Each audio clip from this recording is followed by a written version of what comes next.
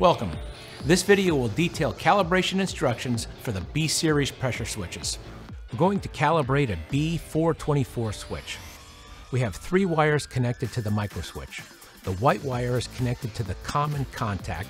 The blue wire in the center is connected to the normally open contact, and the red wire is connected to the normally closed contact. This will allow our lightbox to operate when we open and close the switch. The B series switch is a single set point switch with a center adjustment nut that is in there. The nut is actually marked with the directions to turn it in either direction. And there is also a feature of a set point locking screw. So before you attempt an adjustment, you need to loosen the set point locking screw, which is right here with a couple of turns. We are now ready to test the switch. The first thing we do is exercise the switch. We take it from 0 psi to the full range, which is 100 psi. Next, we're going to set this switch on an increasing set point, and we're going to set this for 80 psi increasing.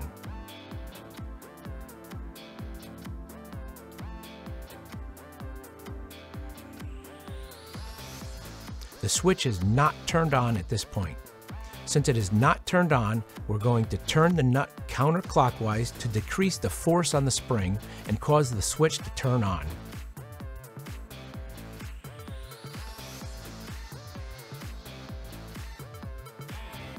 The switch just turned on.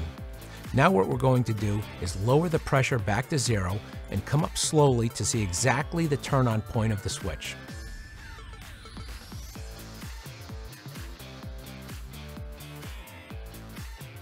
We will bring the pressure up close to where it is going to turn on and then fine tune it.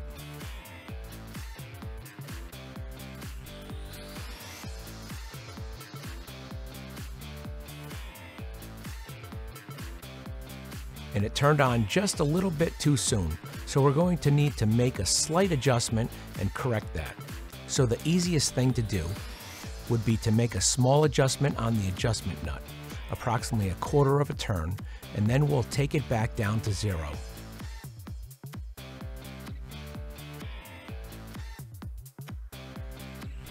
And go back up.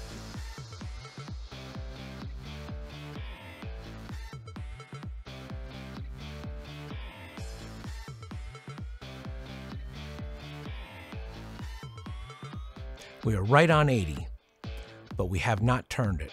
So we're going to do a turn back just slightly for adjustment.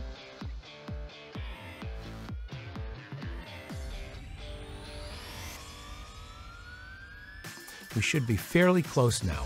We'll go back down to 0 and go up and repeat the measurement point.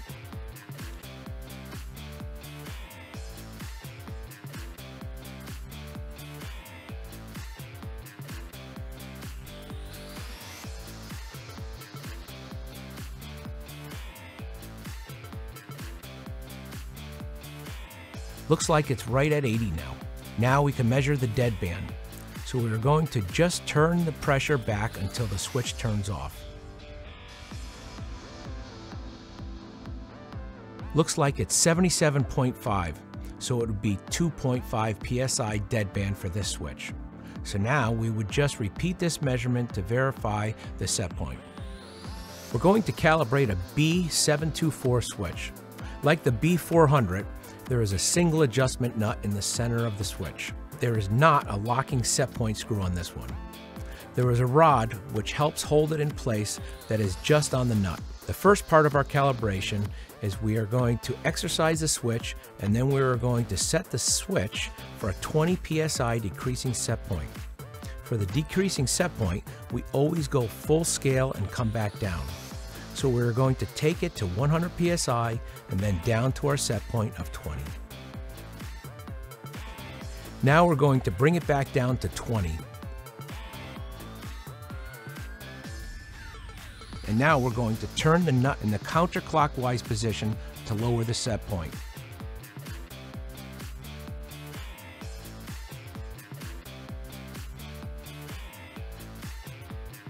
Now we don't care where it turned on right now. We're more interested in where the switch will turn off again. So we're going to turn clockwise to increase the actual set point.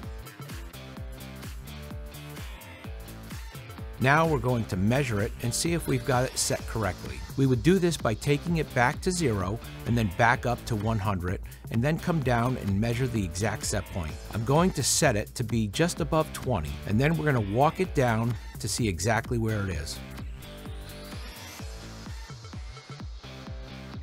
It's a little over 20, so we will do one slight adjustment, which would bring it back out just a little bit more. We will test it again by taking it up to the full range.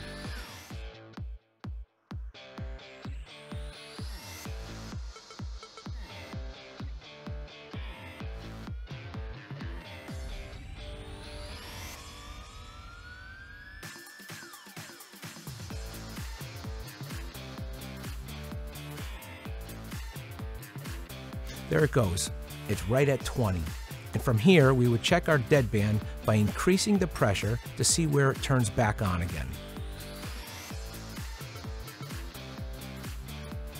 And that looks like about 3.5 psi deadband. So 23.5, it turned back on.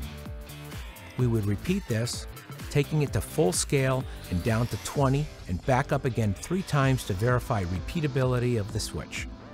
Thank you for watching. Please visit www.ashcroft.com for more detailed product information or subscribe to our YouTube channel for additional demonstrations.